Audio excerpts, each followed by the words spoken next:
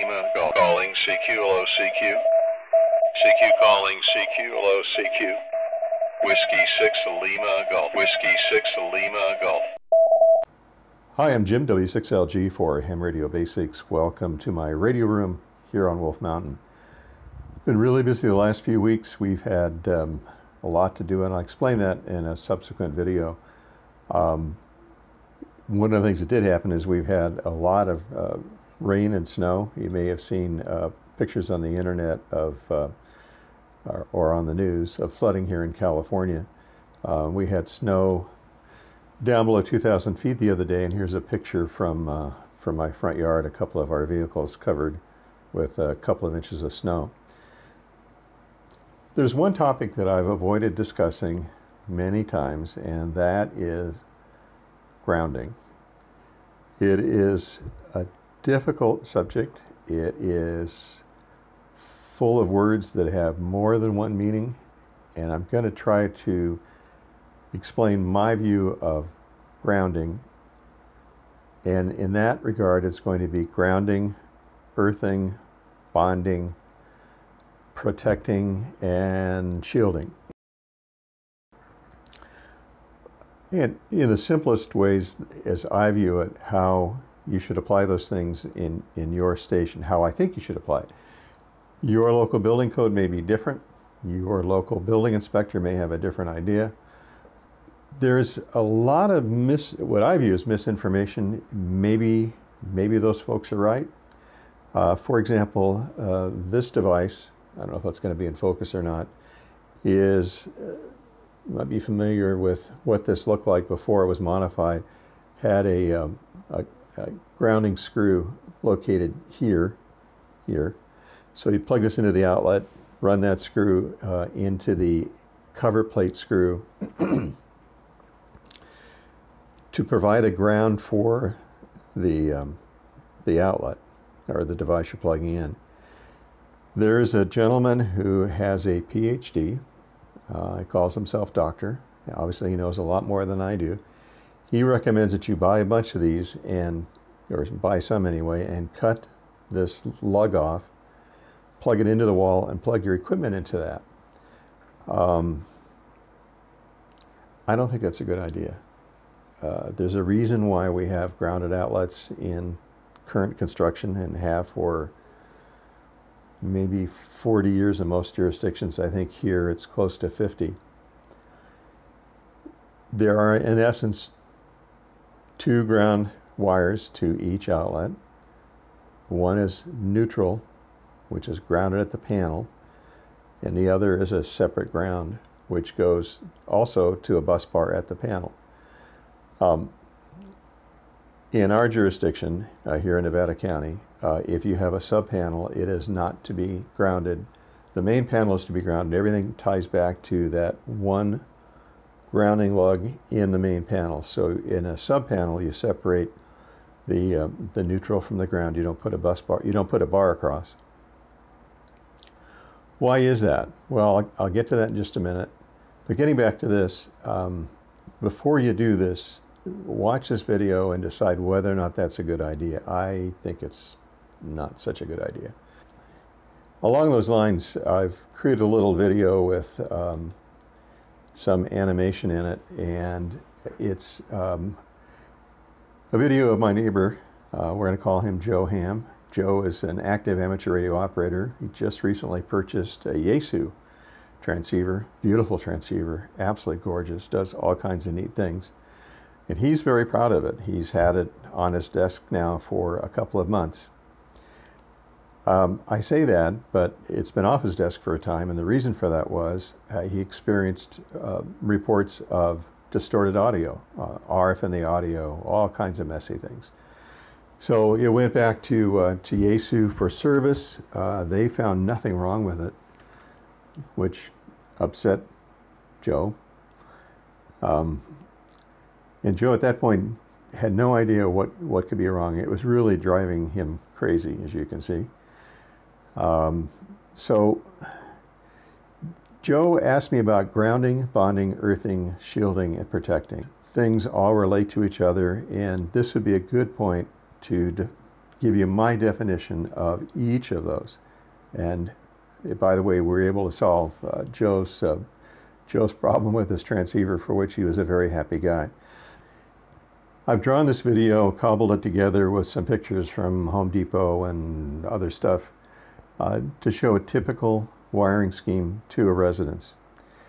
The transformer on the pole is called a pole pig, or a pole transformer. I happen to have one in the basement. I used it to run a linear amplifier for a lot of years. 3 wires come into the main panel. There are 2 black and 1 neutral. Usually the neutral has no insulation on it. In the main panel, the hot sides separate and connect to lugs. The neutral connects to a bus bar. At the bottom of the panel, you can see where I have what I'm calling it as an earthing conductor, and doesn't quite show in this video, but an earth rod, which is a driven rod. For purposes of this video, I'm going to have different definitions for grounding, bonding, and earthing. Grounding is going to be where you tie a bunch of things together. Common reference point could be the ground in a chassis, could be the perimeter on a circuit board, could be any number of things, but it is not grounding to the earth. It is just grounding, tying them together. The mechanical for putting those connections together is bonding. So if you have a transceiver and an amplifier and you run a wire between those two, or a piece of braid between those two, that mechanical connection is called a bond or bonding. For my purposes, I'm going to try to stick to using earthing where there is actually a connection to the earth. So I'm not going to call it a ground rod. I'm going to try to remember to call it an earthing rod. So we've got a pole pig, a GFCI breaker. That breaker is the kind that will trip if a little bit of current, very little, through the ground conductor. So you have 3 wires connected to the panel. You've got a hot, neutral, and a ground. If some of the current flows through that ground wire, the GFCI faults. If it sees a whole bunch of current being drawn, it will also trip, because it is a breaker. Typically they're 15 amps. And this would be the typical wiring scheme that you would use. The ground wire connects to a common point.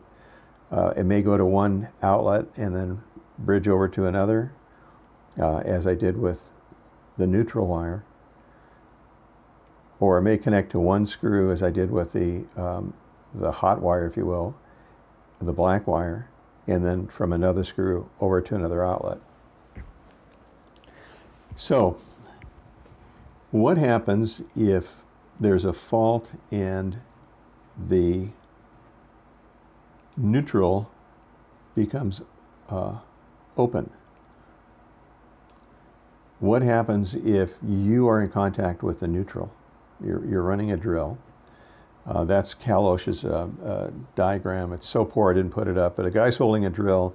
The drill has a metal case. It's an old picture.